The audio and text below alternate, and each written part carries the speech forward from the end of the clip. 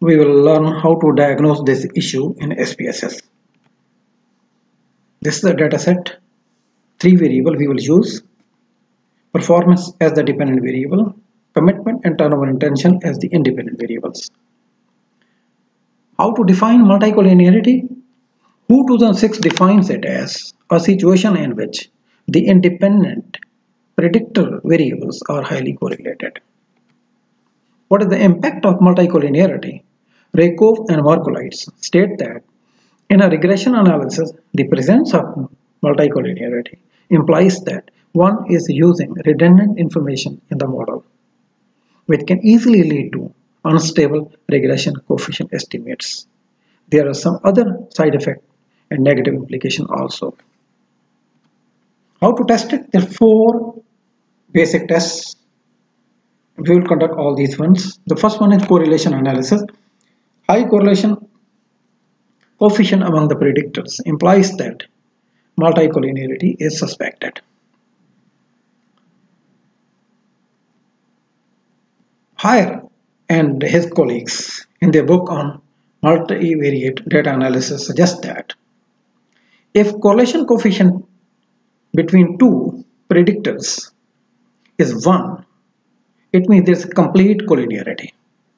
But if correlation coefficient between 2 predictors is 0, then that means there is no collinearity at all.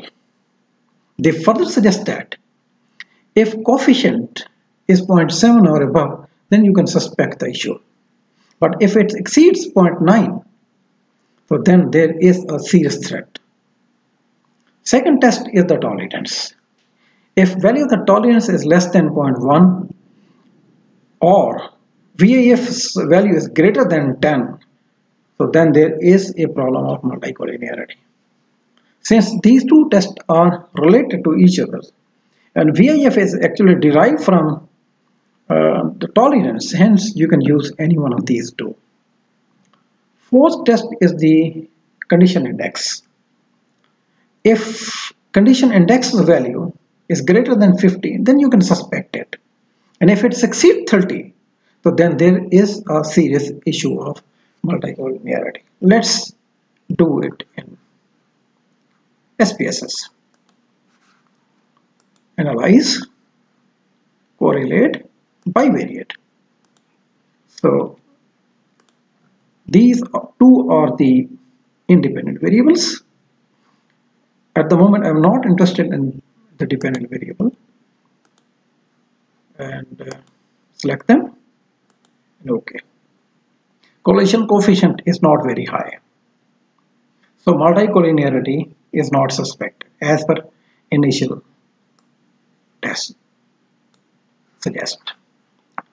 Then go for second, third and fourth test. Analyze, regression, linear, and PR is the dependent variable, and these 2 are the independent variables.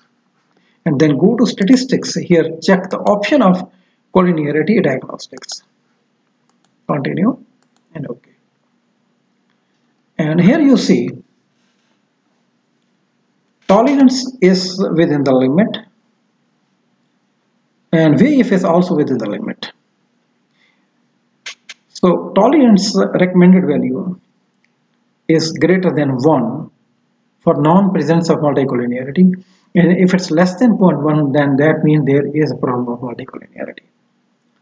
VAF's value, if it exceeds 10, then there is a problem of multicollinearity, but in our case V is far less than 10. Last test is the condition index. Condition index, as we studied earlier, that if it exceeds 15, then collinearity is suspected. But in our case, all values are less than 15, so we conclude that collinearity is not suspected in this case.